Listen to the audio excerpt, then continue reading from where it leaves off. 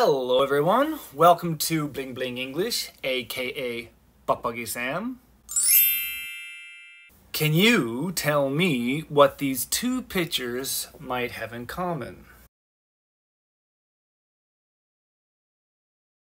Well, today I'm going to teach you two very useful expressions.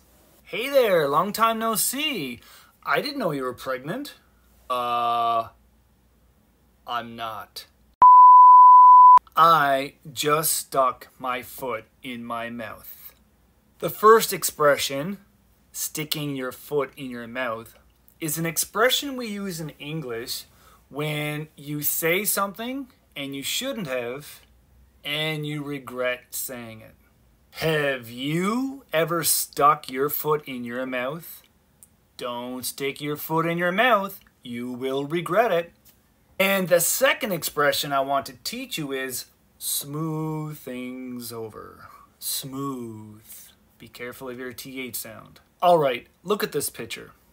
In this picture, you can see that there is a concrete finisher, and the concrete is rough on one side, but on the other side, it's smooth.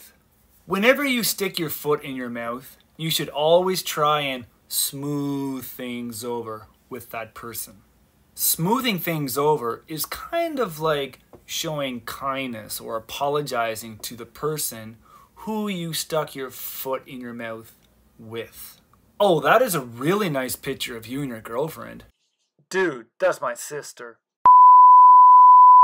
I just stuck my foot in my mouth. I need to smooth things over. So guys, the two expressions that I taught you today were sticking your foot in your mouth, don't stick your foot in your mouth, and number two, smooth things over.